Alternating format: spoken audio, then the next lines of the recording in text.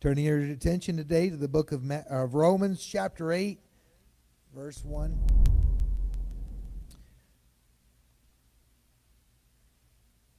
Romans chapter 8, verse 1 through 4 states, "So now there is no condemnation for those who belong to Christ Jesus." Anybody belong to Christ today? Amen. So now there is no condemnation for those who belong to Christ Jesus. And because you belong to Him, the power of the life-giving Spirit has freed you from the power of sin that leads to death. The law of Moses was unable to save us because of the weakness of our sinful nature. So God did what the law could not do. He sent His own Son in a body like the bodies we sinners have. And in that body, God declared an end to sin's control over us by giving His Son as a sacrifice for our sins. He did this so that the just requirements of the law would be fully satisfied for us, who no longer follow our sinful nature, but instead follow the Spirit. And I want to talk to you today upon the thought, no condemnation. No condemnation. That word can be defined as a courtroom in courtroom language. To have no condemnation declared means to be found innocent of the accusation. To have no sentence afflicted and no guilty verdict found. And by the grace of God, you and I, believers in Jesus Christ, will not face the condemnation of God. 1 John 3 and 14 says that we have passed from death to life. You and I today, we're sentenced to die. But we have passed through it because we believe in the work of the cross. Because of what Jesus Christ did for us, and I'm thankful for that. The Bible teaches that every human being will be brought before the judgment throne of God for an ultimate and a decisive judgment. In 2 Corinthians chapter 5, verse 10 says that we must all appear before the judgment seat of Christ so that each one may be recompensed for his deeds in the body according to what he has done, whether good or bad. But Christ Himself is going to be that judge. John chapter 5 verse 27 says, "And He gave Him authority to execute judgment because He is the Son of Man." We are all naturally under this condemnation of God, but whoever does not believe stands condemned already. Condemnation is not for the believer, but condemnation is for those who do not believe. Because the later part of John 3:18 says that whoever does not believe stands condemned already.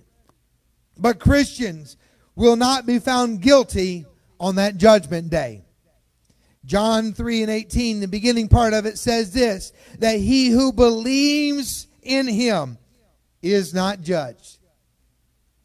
But he who does not believe has been judged already because he has not believed in the name of the only begotten Son of God. People often, they try to protect themselves from fear. They try to by putting their faith into something that they do or something that they have.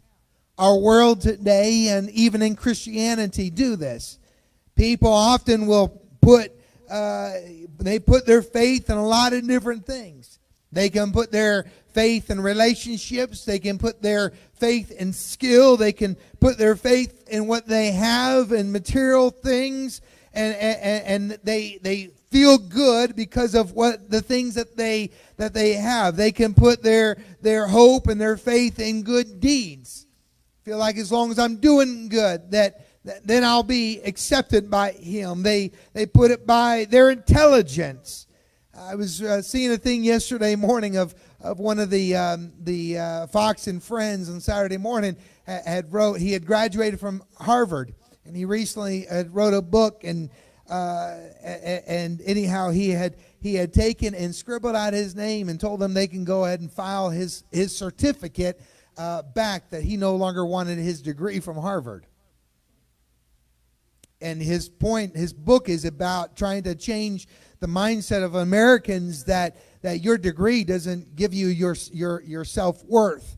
And so yesterday on the live show, he not only had scribbled out and told them they can have their diploma back, but he also sent them his book that he wrote and was mailing it out. And the thing is, people do. They put, and that was part of the conversation yesterday, that a lot of people, they put their self-worth and where their kids go to school and where they went to school and how many degrees that they have. But the degrees behind your name doesn't change who you are. People can have a lot of degrees and act like there's something, and they're still scumbags. There's still people you wouldn't want to hang out with. I was reading one of the from one of the personalities from Dave Ramsey from the Ramsey Solution, and she was talking about when she was dating. She was dating this wealthy man, and he had flew her out west, and she was staying at this 20,000 square foot home with 4 gigantic resort style pools and all this stuff. And she was talking about how wealthy this guy was that she was dating. But she said after being there with him, she said, I realized that he himself I was not attracted to. I couldn't wait to get out of that place so I could get back home into my own place, because being even around him, he did nothing for me. A lot of people get caught up into the wealth and they live absolutely miserable lives because everything's just false. Amen. And so her point is that she would rather live a life with the man that she truly loved, the man that she would really love to be with, and be able to sacrifice through this life and be able to live a life that they built together. But a lot of people, they put their faith in their own intelligence, and they put their faith in money, and they put their faith in their very own possessions. But can I remind us today, that's all false. It's all false. It's all fake. And some people, they feel puffed up. And amazing how people feel really good when the market's up. And then when the market has been going crazy, thanks to Uncle Joe,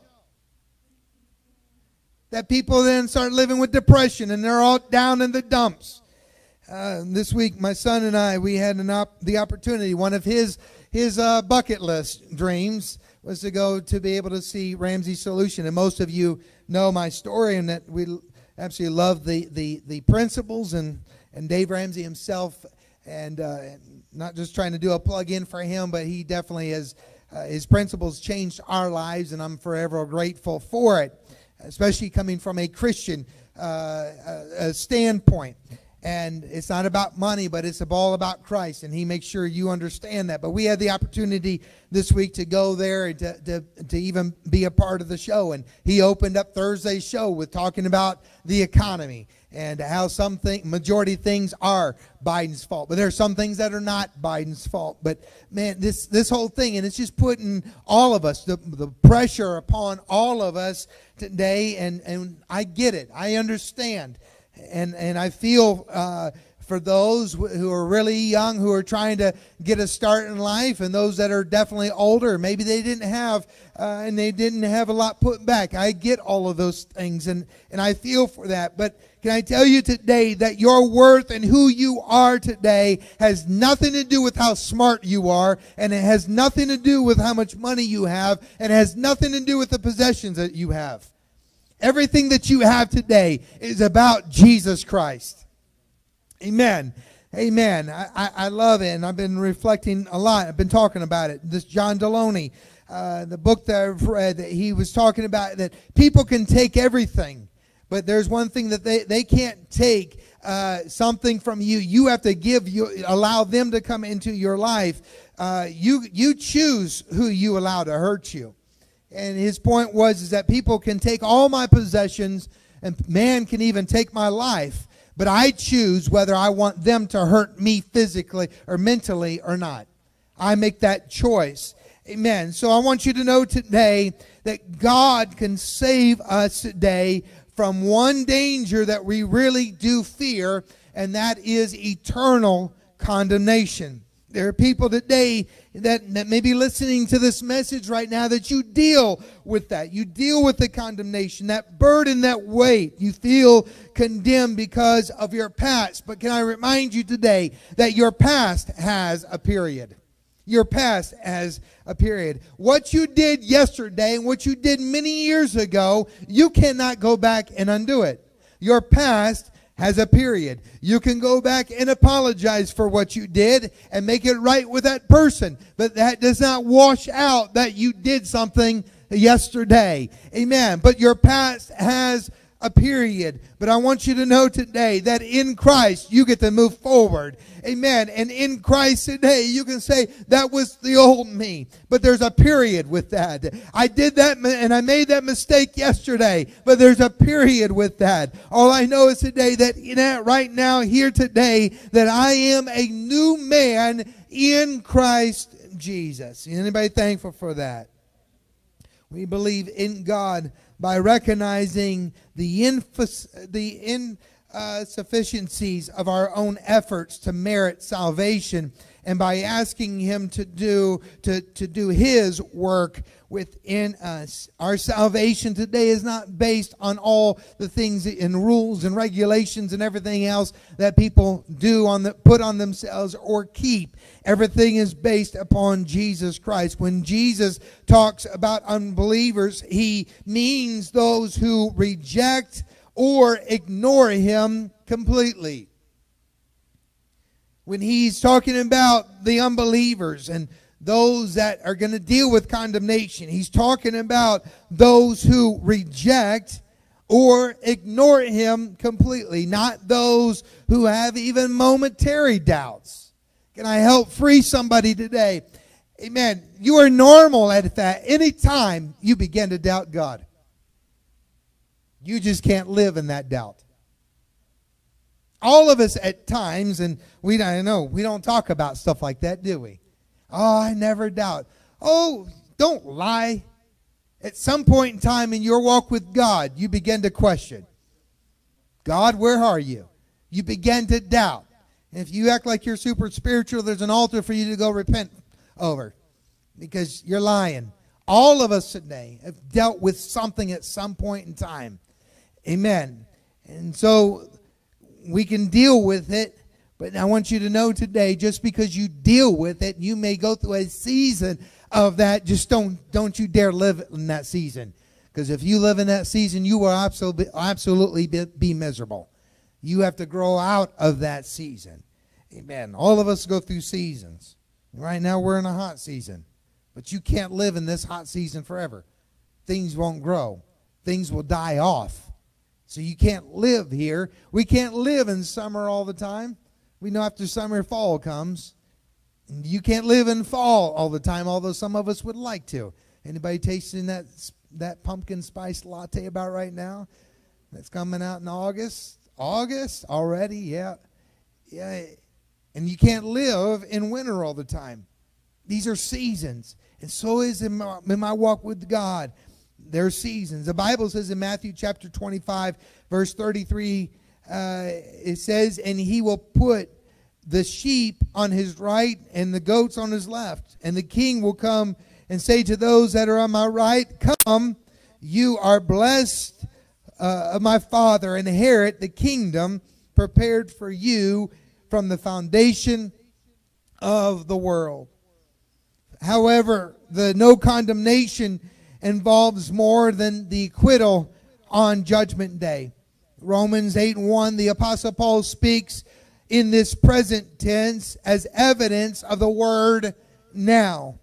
And also notice the word in the King James where he says therefore, which points to the reader to a previous passage found in Romans chapter 7. So the previous chapter, verse 21 through 25, he says that the Apostle Paul says, I find then the principle that evil is present in me, the one who wants to do good. For I joyfully concur with the law of God in the inner man. But I see a different law in the members of my body, waging war against the law of my mind, and making me a prisoner of the law of sin which is in my members. Wretched man that I am, who will set me free from this body of death? But thanks be to God through Jesus Christ our Lord. So then, on one hand, I myself with the mind and serving the law of God, but on the other with my flesh the law of sin. The Apostle Paul describes his struggle. Anybody can admit to that today, that all of us deal with that struggle against that sinful nature that you and I are living in. A struggle that every believer experiences. And Paul writes that although I want to do good, evil is right there with me. Anybody feel that sometimes? Anybody went through that this week?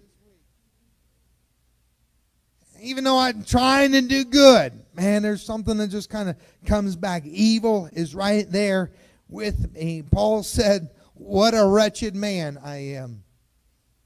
It's very humbling to know that every time I'm thinking I'm doing great, deal with this stinking, rotten, stupid flesh of mine. And it reminds me, I'm just a wretched man. Paul expresses his hatred for his sinful nature, which continues to war against his new nature in Christ. I'm afraid today that so many times that in our walk with God, we beat ourselves up because we try to do good and we know which way to follow, but then we deal with this humanity of us and we're just constantly wrestling back and forth, and it's easy to beat yourself up and that you condemn yourself because of your faults and failures. But we have to understand today, it is a war against the new nature in Christ. Paul hates the sin that he commits, but he is also thankful because he has been set free from the slavery of sin. He now has the ability to do what is good because of Christ. I can't help but just keep coming back and beating this into us today. It's all about Christ, ladies and gentlemen, because Christ delivered him. Christ can and will deliver you and I. And then Paul takes this a step further in Romans chapter 8 when he teaches the believers that we're not only free from the bondage of sin, but they are free from their inner emotion and thoughts that tend to bring up feelings of condemnation to the Christian whenever he does commit sin. Romans 8:2 says, for the law of the Spirit of the life is Christ Jesus, has set you free from the law of sin and of death. So you and I today, as Christians, we are free from the law of sin and death. Which means that although you may commit a sin, the law no longer has power to condemn you. Even though you make a mistake, the law has no longer the power to condemn you. We are not under the law's condemnation because Jesus Christ fulfilled. He filled up and he completed the expectations of the law, and he was the perfect lamb that was slain for you and I. He was the perfect one. He filled up and completed all the expectations of the law perfectly, and believers are in Christ. You thankful for that benefit today? In Christ. I am in him. all the benefits, everything is about being in Christ. Amen. Man, it gets me excited today to think about how that we're linked up. We are a part of Him. We are in Him. Amen. And I'm blessed by Him. And it doesn't have to be this prosperity message that everybody preaches and that, come to Christ and He's going to make you wealthy. Ladies and gentlemen, as long as I'm in Him, amen, the peace that I have is a blessing of God. Amen. You and I being in our right mind is a blessing of God. Amen. God giving us the help to not wanting, they're longing to be addicted to things. It is blessings of God. Amen. And just having family and being and even having a good work ethic. These are all blessings of God. Amen. And so I'm a rich man today. Not by my bank account, but because I realize that I am in Christ. Amen. I'm linked up to Him. And I'm thankful for that. Romans 8:3 says, for what the law could not do, weak as it was through the flesh, God did by sending His Son into the likeness of a sinful flesh, and as an offering for sin, He condemned sin in the flesh. Because believers are in Christ, they have the joy of being counted as righteous simply because Christ is righteous. I am righteous today because I'm in Him. I'm not righteous because my sleeves are all the way down to my wrist. I am righteous because I am in Him. Period. Oh, but we'll come back around to it. All the other things that you and I put on ourselves to make ourselves feel righteous, bunch of so false. Because I'm righteous in Him. Philippians chapter 3 verse 9, and may be found in Him, not having a righteousness of my own, driven from the law, but that which is through faith in Christ. The righteousness comes from God on the basis of faith. I'm righteous today because I have faith in Him. I'm not righteous because of all the rules and regulations that I keep. And Paul also points out that genuine Christians, although they struggle, will not live according to the flesh. So the Apostle Paul's not giving us today to say, well, because I wrestle with it, I'm just going to give into it. No, I'm not going to live according to my flesh. I may deal with it, but doesn't mean that I just go ahead and give myself over to it. And that's what the Apostle Paul is stressing to us. It's all right for you and I to deal with the fall of man. You and I deal with it. All it should do is humble us and make us realize that I need Christ. And that I put my faith and confidence in Him. But it does not mean that I can just go out and do whatever I want or give myself over to the flesh that is within me.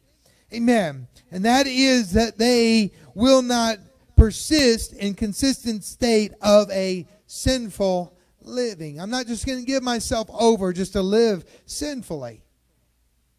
Romans 8:5.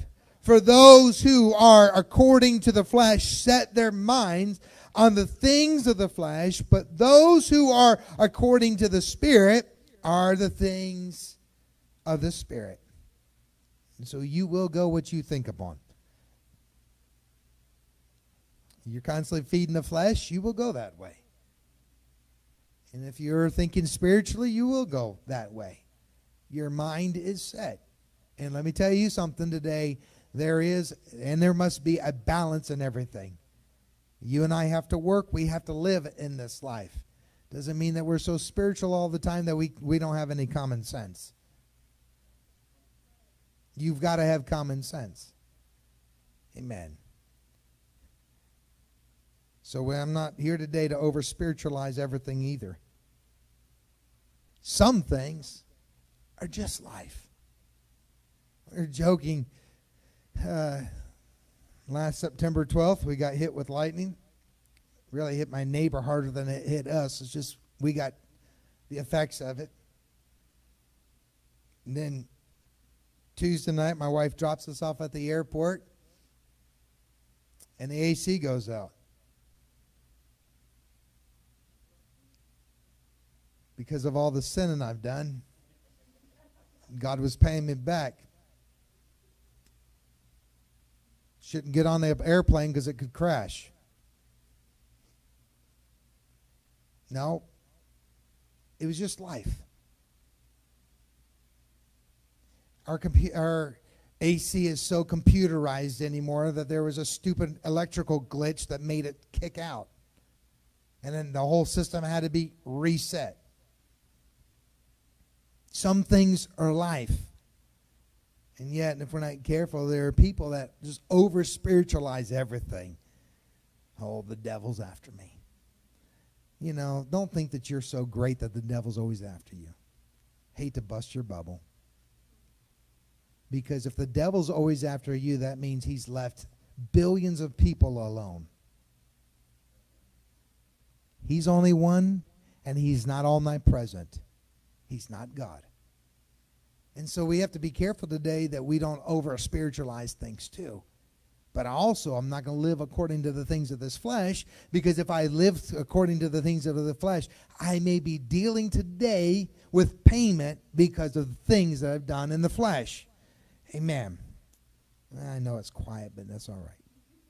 Paul encourages us that we need not to fear condemnation because we can come to God as a loving and a forgiving Father. He said, Romans chapter 8, verse 15 and 16, "For you have not received a spirit of slavery leading to fear again, but you have received a spirit of adoption of sons, by which we cry, Abba, Father. The Spirit himself testified with our spirit that we are the children of God." Christians who live in shame and guilt over past failures are needlessly condemning themselves when they ought to be forgetting what is behind and pushing forward to what's ahead.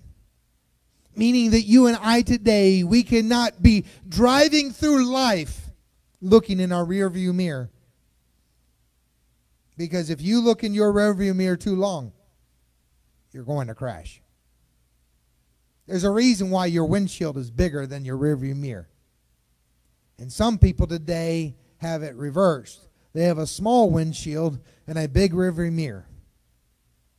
But Paul said in Philippians 3:13, he said, "Brethren, I do not regard myself to having laid hold of it yet. But one thing I do, forgetting what lies behind and reaching forward to what lies ahead." The things of yesterday are behind. I try to forget them, put them behind me. And guess what? I am reaching forward to what lies ahead. You see, fear can be paralyzing, but the Bible says that perfect love drives out fear. And as Christians today, we must understand that our justification is found in Christ alone, in his finished work of the cross, not in what we do and what we don't do. Romans 3:28, "For if we maintain that a man is justified by faith apart from works of the law." Believers can find this assurance that we have been adopted into God's own family and being made heirs of God, co-heirs with Christ. And that nothing, the Bible says, can separate us from the love of God that is in Christ Jesus. Anybody thankful for that? Nothing can separate you from his love. Oh, in this life, yep, a lot of things can separate us from people that love us. people can turn their back on you. But the Bible says that nothing can separate us from the love of God, which is in Christ Jesus. So I conclude with this, that without Jesus, we would have no hope at all. But thank God that he has declared us not guilty and has offered us freedom from sin and supernatural power to be able to do his perfect will. Because I come back to it again. It's all about Jesus Christ. Amen. Anybody thankful today for your Heavenly Father? Amen. I'm thankful that he came to us and he paved the way and he took care of our nasty, sinful flesh. But I want you to know this morning there's no condemnation if you're in Christ Jesus.